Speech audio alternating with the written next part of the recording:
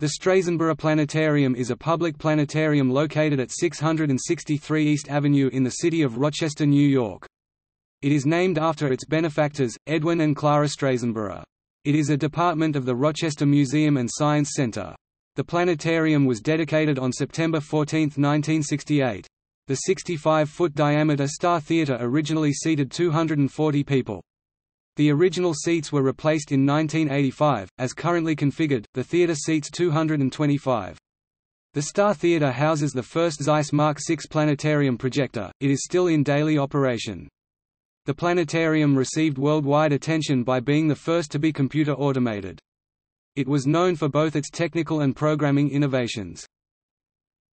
History. In 1935, soon after the opening of major planetariums in Chicago, Philadelphia, New York and Los Angeles, Arthur C. Parker, director of the Rochester Museum of Arts and Sciences, predecessor to today's Rochester Museum and Science Center, recommended construction of a planetarium in Rochester. In 1959, the Rochester Museum Association Planning Committee announced a master plan for expansion of the museum. An architectural design by Robert Napier, then a student at the Pratt Institute in Brooklyn, NY, included a detached planetarium building at the corner of East Avenue and Goodman Street, just west of the main museum building. The conceptual plan also included a separate auditorium and a building for industry-related exhibits. None of these was actually constructed. In the fall of 1964, the Rochester Museum of Arts and Sciences announced that it had received a gift of more than $1 million from Mr. and Mrs. Edwin G. Strasenburgh of Rochester for the purpose of building a planetarium.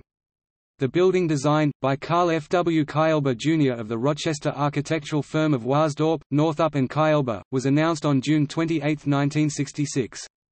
In contrast to the 1959 concept, Kielba's design placed the Strasenburgh Planetarium on the east side of the original museum building.